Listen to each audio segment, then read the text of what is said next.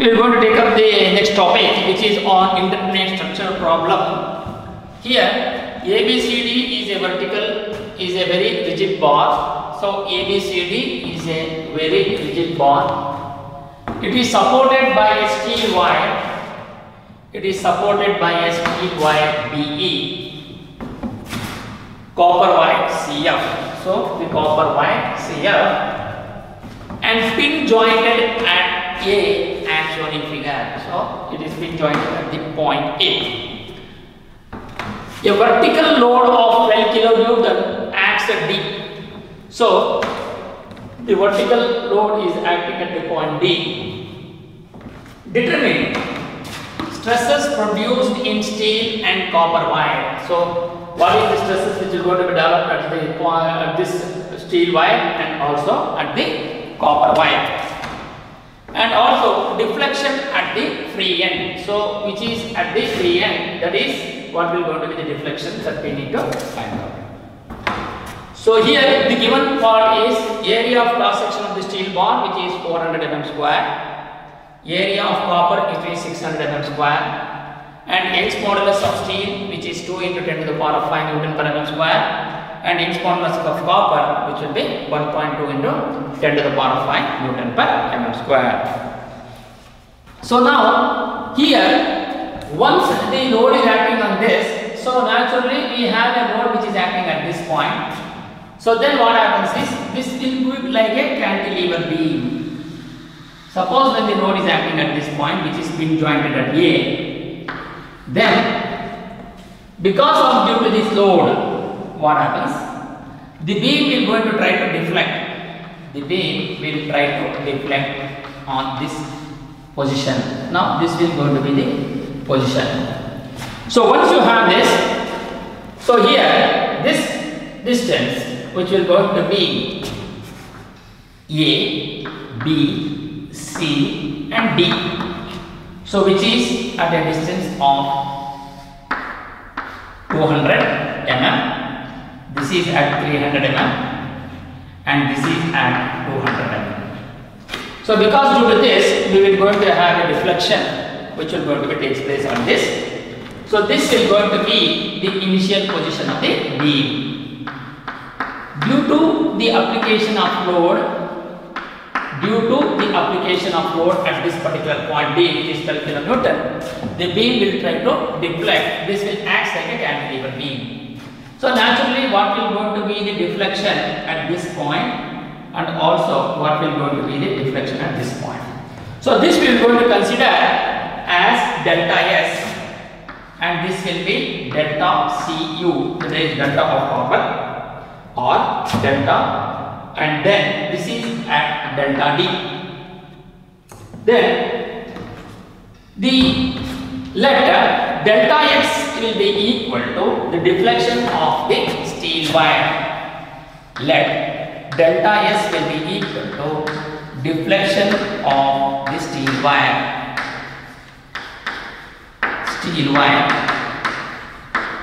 Then similarly delta Cu will be deflection of the copper wire. Then delta D will be deflection at the free end.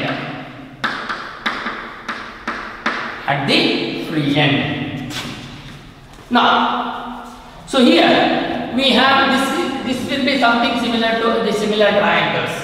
So here from the similar triangles what we can get is from the similar triangle principle.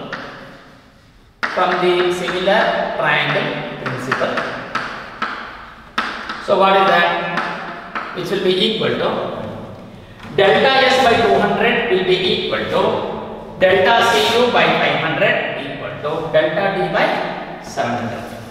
So that will be equal to delta S by 200 equals delta Cu by 500 equals delta D by 700. That will be equal to, that is, so if you have this delta S by 2 equal to delta Cu by 5, that is equal to delta D by 7. So now, when we compare these two, suppose we are considering only these two, so delta C will be equal to, so this is 5 by 2 into delta S, that will be equal to 2.5 into delta S. So this is one equation. Similarly, if you are considering this, delta S by 2 will be equal to delta D by 7. So then therefore delta D will be equal to 7 by 2 into delta S. Therefore delta D will be equal to 3.5 delta S. So these are the two expressions we are going to get from that similar triangle principle. So now what we want is now the deflection which we are going to consider. So once now you are considering the deflection. So that is delta PC. Suppose now we will going to consider the first equation. That is delta S will be equal to 2.5 into delta S. So what is that? PC is nothing but that is PC into length of copper. PCU you can consider as PCU will be equal to here PCU into length of copper divided by area of copper into Young's modulus of copper, which will be equal to 2.5 into PS into length of steel divided by area of steel into Young's modulus of steel. So then what happens is, similarly we have delta D which will be, so that means we have PC which we don't know. PCU into length of copper is 400 divided by area of copper which is given to be 600 into Young's modulus of copper which is 1.2 into 10 to the power of 5. So that will be equal to 2.5 into PS, that I need to find out, into length of steel which is 250 mm which is given there, divided by area of steel which is 600 into steel is 2 into 10 to the power of 5. So what I am going to get for this? So that will be equal to, therefore PC will be equal to 1.40625 PS. So this is the load on copper with respect to steel. Now because of this, now we are going to find out the equilibrium. So here what happens is, now as the load is applied on the member, at this point, so this is going to have a cantilever effect, so it will going to bend like this. So taking the moments about the point A, if you are considering taking the moments about the point A, here taking the moments about the point A,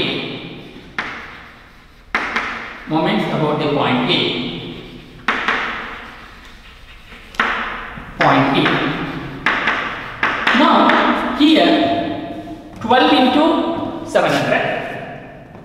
So 12 into 700 will be equal to. So now as the load is applied on this member, so what happens to the tension? The tension will going to be acting in the upward direction. So that is basically because this is trying to move in this direction, because the PE is, because at the point E the string is fixed. So naturally, to keep the body in equilibrium, it will try to act in the upward direction, which will going to be the value of PS. Similarly, when you are acting at this down, again we are going to have at the copper, which will going to be PCU. So what happens now? The sum of the moments on the clockwise direction will be equal to the sum of the moments on the acting anti-clockwise direction. So as we know that the PS is acting upwards, since it is hinged at this point, so PS force into the perpendicular distance that is PS into 200, which is going to be acting in the counterclockwise direction. So that will be equal to PS into 200. Then again plus. Why? Because again PCU is acting in the upward direction, so we are going to have the anti-clockwise movement, which will be equal to PCU into 500. So that will be equal to, that is 2 PS, 2 into PS plus 5 into PC is equal to 84. So on simplification. Then, so now we are going to apply this. So that is,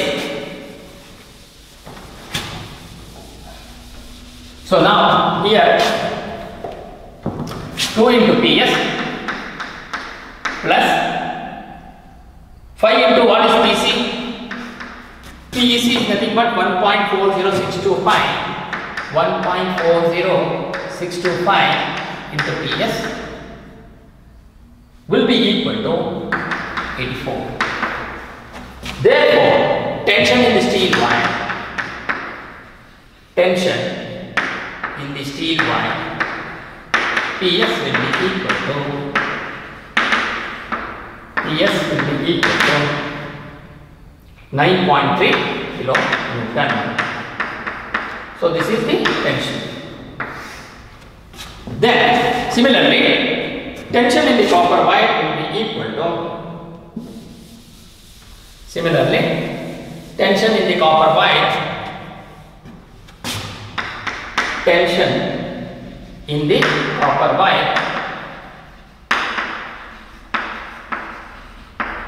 copper wire, which is PC, will be equal to 1.40625 into PS.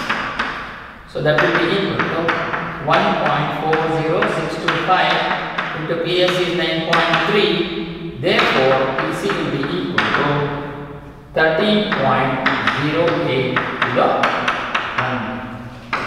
So now this is the condition for the load which is acting as a member. Now we need to find out what is the stresses produced in the steel and copper wire. The stresses in the steel and copper wire will be equal to, now what is stress? Stress is load by the area of cross section. So naturally we have PC and we have is P of copper and we have PS, that is load at steel or the tension in the steel. So now stress induced in the steel wire, stress induced in the steel wire, that is sigma S will be equal to PS by area of steel, which will be equal to 9.3 kilonewton, that is 9.3 into 10 to the power of 3 divided by area of steel is 400, which will be equal to 23.25 Newton per mm square. Therefore, sigma S will be equal to 23.25 Newton per mm square. So this is the stress in steel. Similarly, stress in copper wire,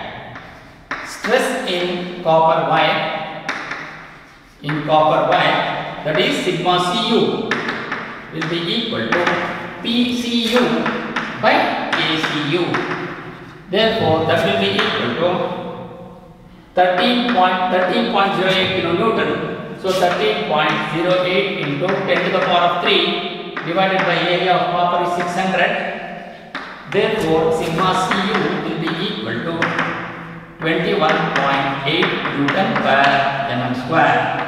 So this is the stresses in copper. Now, deflection at the free end we need to find out. So since the deflection at the free end, which is delta D, or now we will going to find out the deflection at the free end. So to find out the deflection at the free end, to find the deflection at the free end D. So to find out the deflection at the free end D, so what is the requirement? Deflection at the free end. deflection at the free end D. Free end D. So the requirement is here delta LD or delta D will be equal to 3.5 into delta S. So what is delta S? So we don't know delta S, now we need to find out delta S. Therefore,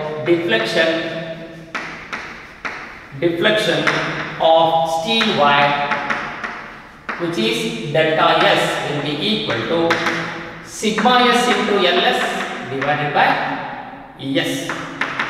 So that will be equal to sigma S, we know, that is 23.25 into 250 divided by 2 into 10 to the power 5, which will be equal to 0.02906 mm, which will be delta S. Then we need to find out deflection at the copper, deflection of copper wire,